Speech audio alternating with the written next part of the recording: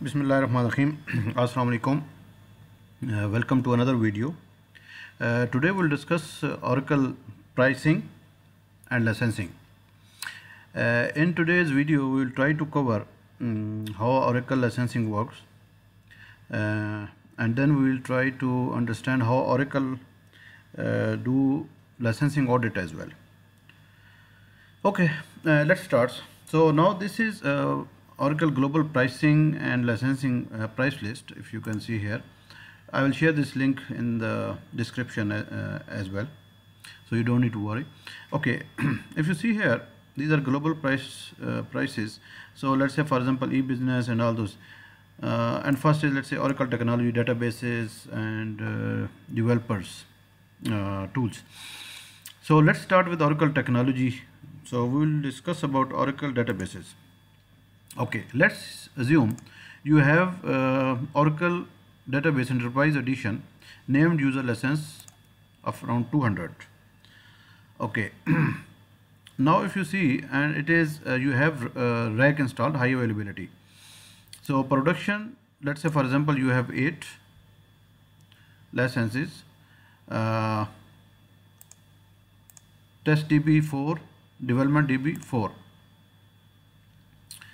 Okay, now here total are 16.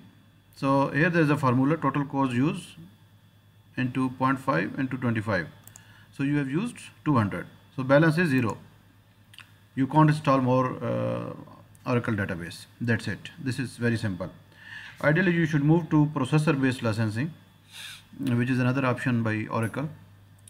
Now let's see how Oracle e-business suite licensing works. So here, let me show you the headings. Here there is a application or module. Then you have license price. This is support price, annual. This is metric on which it is measured, and then this is the minimum license required, right? Okay, now first we will try to cover finance. F-I-N-A and financials. Let's say, for example, this is the financials. Okay, in financials, this is few licenses comes in bundles. So you have to purchase those bundles. Let's say, for example, this is bundles of 5. So 5 users license will cost you $4,595 US dollars. And this will be annual support fees to get access to Oracle support. This is application user, right? Okay, now you have to understand here. This 5 means you can give access to 5 users. Now this access can be single module of financial, or you can give 2 modules, 3 or 5, but it will consider 1 license since these are 5 licenses. So even if you will give AR inquiry to a user, means you have given access of a license. But I believe inquiry users are read-only, they have bit less licensing cost. That you can check with your Oracle account manager. Now, for example, today you have 5 employees who are having access to financials. Now, if you hire 6th one, so that doesn't mean you need 6 licenses. No. You will have to purchase bundle of 5. So you will use 6th, but 4 will be with you till more employees will not come, and you will assign to them, or you will assign to existing employees.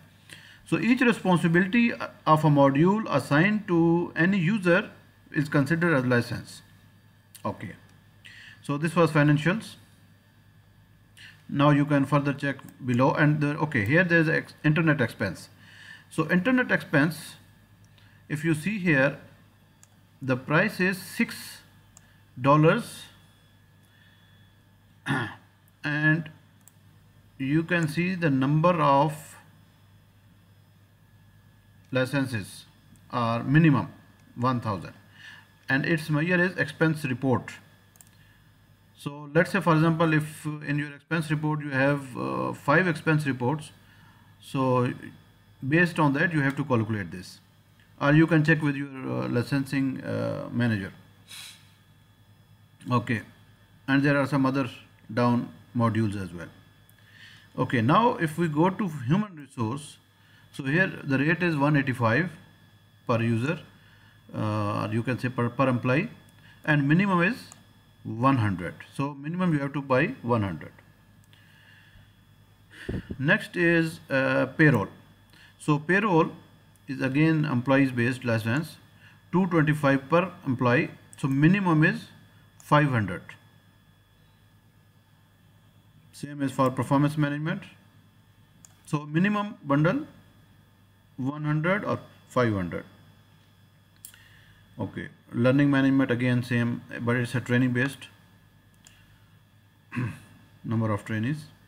Okay, let's move to like to go to purchasing. Purchasing is also bundle of 5, same like financials. Then you will have inventory.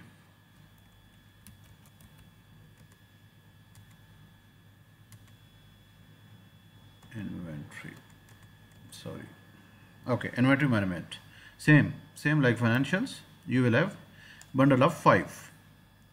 So if you have 10 licenses, means 2 bundles. So if 11th employee will or user will be assigned, then you need another 5, bundle of 5. Okay, this was EBS licenses, and you can get further details from this price list before using further licenses. Okay, now let's assume Oracle selected you for audit. Normally they do sometimes, and there can be different criteria for this audit. Let's say, for example, for a long time there is no license additional purchased from Oracle, so they believe, okay, there is no growth, and company is growing, but still there is no extra licenses, means they are using, because Oracle has a plus or minus that they don't restrict on licenses. It is open. So let's say, for example, if you have financial 5 licenses, even you can use more than 5. Oracle will not restrict, but it's you have to legally and ethically bound to number of licenses, and if they will select you for audit and then they will fine, then you will have to pay. Okay, now let's see, they have selected you. They have LMS, license management services. What they do when they select you, they will share with you a portal, and they will ask you to download a collection tool. This collection tool, what it will do, you will have to run on databases as well as EBS server. So there are 2 types of collection scripts, I will say: operating system and Oracle database, and then EBS as well. So what they do, when you run those scripts, it will create files which you will have to upload to the portal, and there will be questionnaire. You have to answer that questionnaire. So let's say, for example, as I explained in technology or databases, number of cores it will check, it will find, and all those information. Number of employees, number of users, and all those. This will be, you have to provide in Excel, but the script will gather all this information as well. Now, when you will run this OS or technology scripts, you can still view the output. So you can see, okay, what is collected, and okay, you are how many licenses you have, so you can match with that, the collection. But unfortunately, this is not case with EBS script. EBS script, when you take the output, the script will encrypt it, so you can't take the view out of it. So you will not understand, okay, what they have collected, or let's say maybe for order management they have collected how many orders, how many order lines, or whatever, or number of users, number of employees, what they have assigned. Okay, then when you will upload all this questionnaire and the scripts, they will analyze, they will send to your account manager or their own licensing team, and they will try to find if there is any gap or no. If there is any gap, then they will suggest you to fill that gap, else they will release a certificate that you satisfy the licensing requirements, and nothing is required from your side. So let's say, for example, if you see this LMS tool, so let me take you through it a little bit. So if you see here, they are just giving all the details, what they are covering, operating system. So this is details about that collection tools which they will share with you, scripts. So if we go down, if you can see here, so these are the abbreviations, and down, and they will share with you the instruction how to run that script, which user will be used, where it will keep the output, all those details will be there, right? So here they are showing you some samples as well, if you see here, and how it is run, what will be the output, how you will run, all these details are there, running the scripts, okay. This file will be provided with that tool itself, right? Okay, now if you see next, they will also share with you this file which is giving you data collection and security guide about that tool, how it is, what kind of security it is. So you shouldn't be worried that you are running on production or any other server, so if there's any issue or problem can come, right? So this is just sort of that document about this. See how does it work? They are explaining it, right? So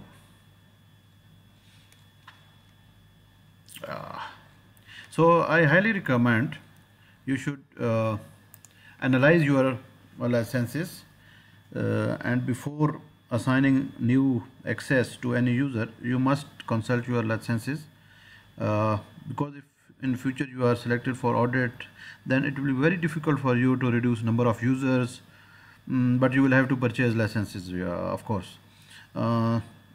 Sometimes you use more licenses because due to maybe lack of information, awareness is not there. Otherwise, companies normally they don't use it, because when they buy, so they can buy licenses as well. So this was a small detail about Oracle licenses. I hope so it will be good enough for you, and if still you have any question or confusion, you can ask in the comments, or you can write email as well. I will try to answer it, else I will suggest you to contact your account manager. I hope so this is enough information, and you have to consider as soon as possible. Another thing I would like to mention, because maybe earlier you might think, okay, Oracle never had audit, so why they will do audit now? You have to consider economic situation as well. Oracle also needs money, so if there are no more licenses getting sold for new projects, so they have to collect still some amount.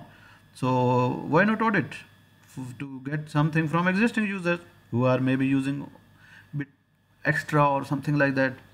So there can be different reasons, but yes, you have to be ready, you have to be as per your licenses, legally, morally, ethically. So I hope so it will help you, and thank you very much for this session, and keep in touch, subscribe to our channel, and we will be releasing more such videos on important information. Thank you. Allah Hafiz.